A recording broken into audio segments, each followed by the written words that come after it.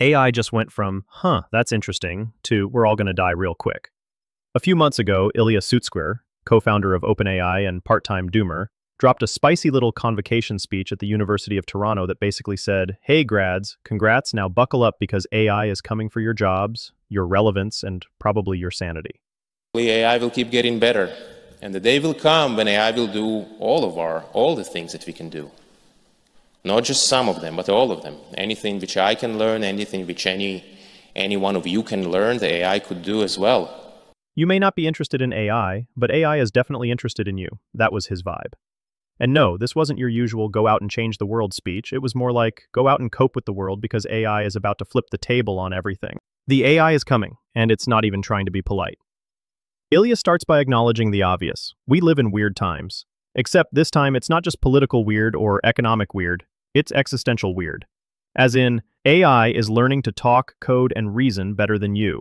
You've probably already seen it. Students using it to ace assignments, developers using it to refactor 100K line code bases, creatives using it to pump out Pixar-quality shorts. You start wondering, what skills still matter?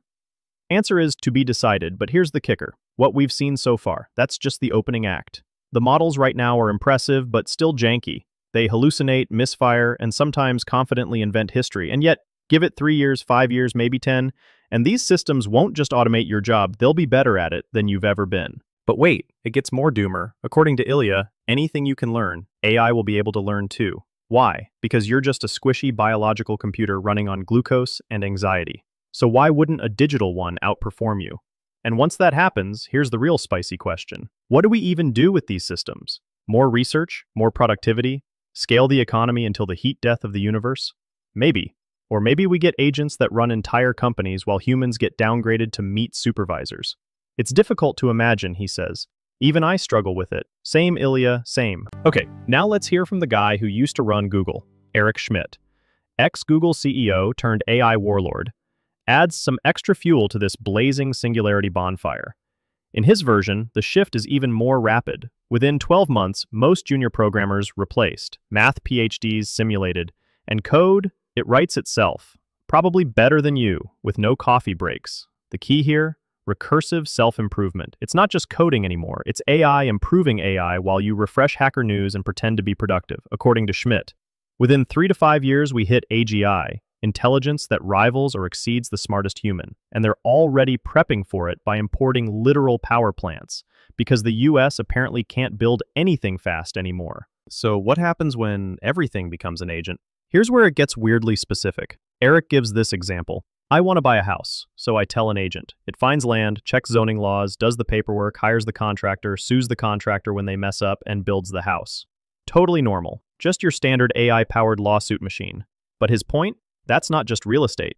That's every business process, every government function, every system with rules and inputs and outputs automated. So yeah, it's not just coders who are screwed, it's everyone. Ilya says, AI is the greatest challenge humanity has ever faced, but it's also the greatest opportunity if we pay attention, if we engage, if we act now. Because ignoring it, that's not an option. So, in the words of both Sutskever and Schmidt, you may not care about AI, but AI definitely cares about you. So what now? You can bury your head in the sand, keep typing your little functions, and pretend this wave isn't coming. Or you can grab a front row seat to the collapse of normalcy and start learning how to ride it. Start experimenting, break stuff, build weirder things with smarter tools, and maybe, just maybe, you'll still be relevant when the machines stop asking questions and start giving orders. Smash that follow button, feed the algorithm, and I'll see you in the next one.